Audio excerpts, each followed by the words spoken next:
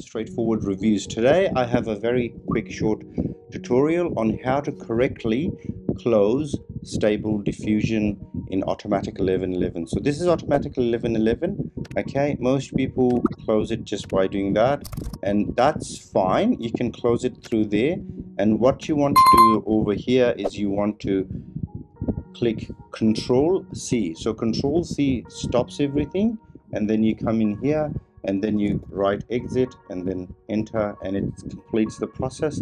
That is the correct way of turning off Automatic 1111. If you like this and you want to see more tips like this, subscribe. Thank you for watching it to the end. Take good care. Bye bye.